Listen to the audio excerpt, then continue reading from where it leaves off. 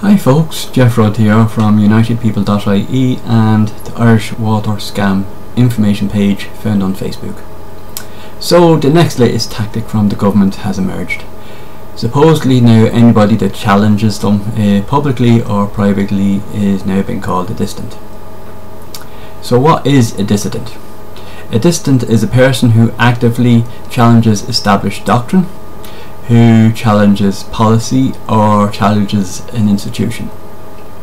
You might remember during the last 900 years we had a few of those that eventually led to the foundation of our state, and we even had one or two that unfortunately were put up against the wall and shot in 1916 for being dissidents and having then laying the foundation for the creation of our state.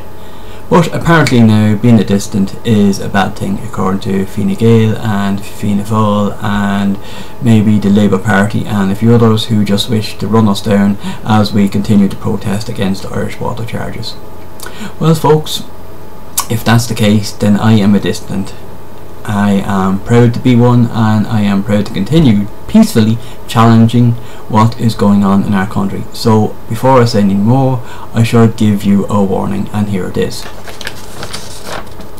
I am a dissident. Who knew? I must be guilty.